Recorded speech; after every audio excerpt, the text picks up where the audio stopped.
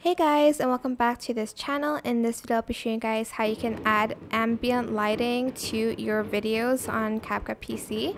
So you're just going to add your videos, but sorry about the fireworks by the way, and you're just going to scroll down and you are going to select relight, and you're going to select the ambient lighting. You can select the neon one, the teal, the purple one. You can choose any one that you like, but you can edit them. For instance, like this one here. For instance, you have this one which is red. You can change the color of the lighting, and you can select both the background and then the object, so it like shines on the object as well, like this pink one. And then you can adjust the intensity and the radius. They also have this other light, which again you can select both, and it's going to show on the like skin kind of. And again, you can change the color of it. And you also have this light 3.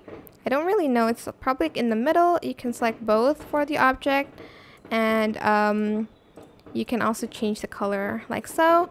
And that is it. I hope this tutorial was helpful for you guys. Don't forget to like, comment, share. Also subscribe to this channel if you haven't done that already. If you have any more questions, just leave it in the comment section down below. I will try my best to answer them all for you guys. And if you found this video helpful, please click the thanks button above the description box down below. Thank you so much for watching. Bye!